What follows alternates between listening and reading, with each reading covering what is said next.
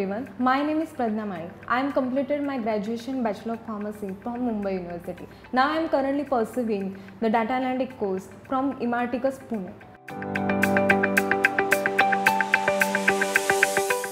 As a medical student, I observed that the data analytics field is more progressive in healthcare industry. I come to this healthcare industry along with my skills like soft skills, technical skill, to enhancing my analytical thinking, and also the widely used tools SQL, Python, stats, etc. So to build up the good career path in my healthcare industry.